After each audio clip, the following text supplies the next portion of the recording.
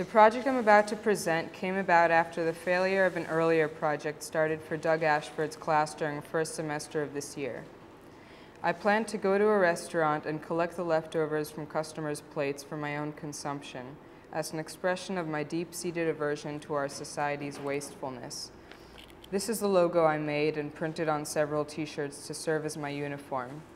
None of the restaurants I approached accepted my proposition, but more truthfully, I couldn't really accept what I was proposing.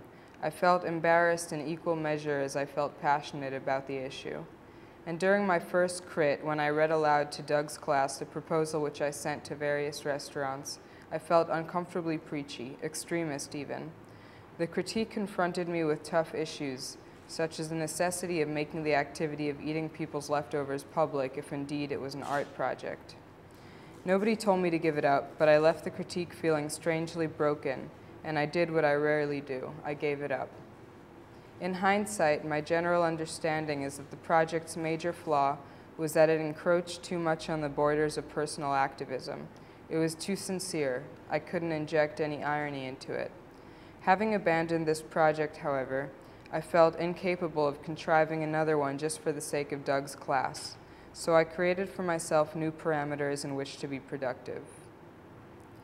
I put up flyers around the school advertising my free services to any artist at Cooper who needed help with their work.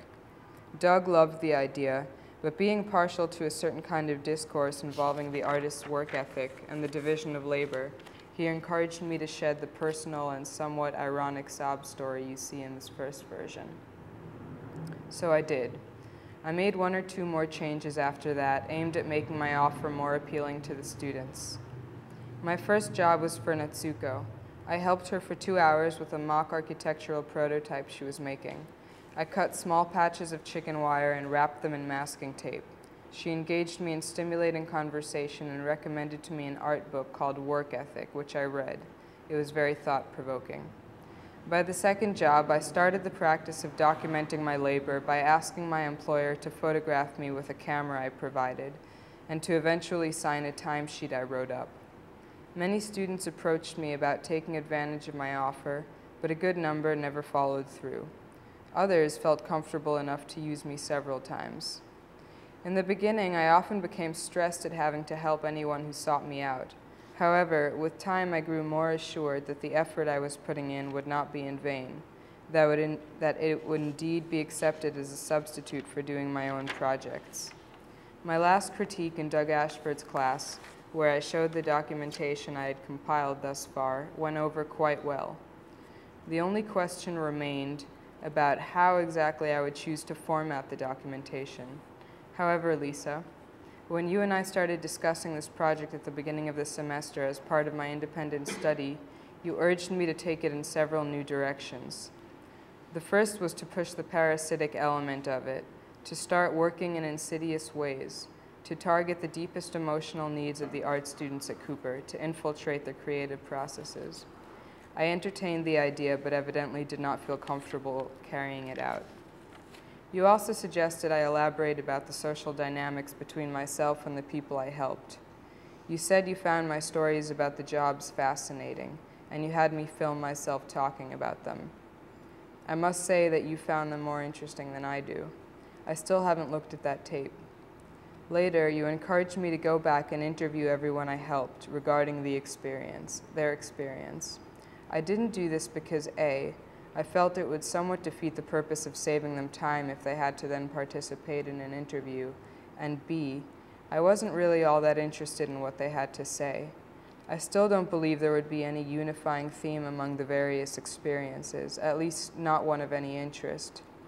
I think most of the participants simply could use some help, and I'm sure they all had to overcome a certain degree of discomfort about exploiting me.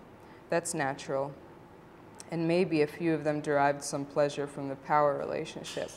That's natural too. But just like a temp worker, I was pretty much invested in the task only for the duration of the time I was working. After that, it was out of sight, out of mind. Perhaps I felt a slightly higher amount of obligation towards my closer friends, but not too much. Regarding the interest in what my employers felt towards me, You have to consider that it isn't actually that unusual for art students to help each other without expecting anything in return. And in fact, I was getting something in return, school credit. About 1 month ago, while lying in bed and perhaps ruminating on this stage of my life, the project seemed crystal clear to me.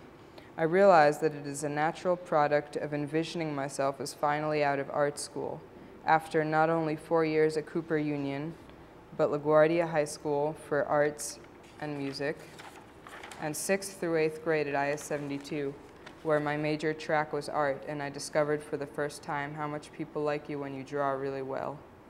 When I first started this voluntary work project, I thought of it in terms of conservation, similar to the restaurant project. It was an antidote to the wastefulness of producing half-hearted artworks. As the project wore on, it became the perfect vehicle for discovering how little need I feel to make my own art. I could just be naive, and this may just be a passing fancy, but for the first time since I can remember, my sense of self-worth and identity no longer feel wound up in the quality of my art, or whether I even make art at all. This piece is my transition from art school to the real world. Art school symbolizing all the institutions throughout my life which have ever compelled me to produce works of intellectual value, and the real world being the great unknown. I know you sincerely wished I would make some kind of art project out of this, but the precise point of dispersing my energy in many directions rather than channeling them towards one goal was to avoid arriving at a finished project. As my last art school project, it came at a serendipitous time, right before graduation.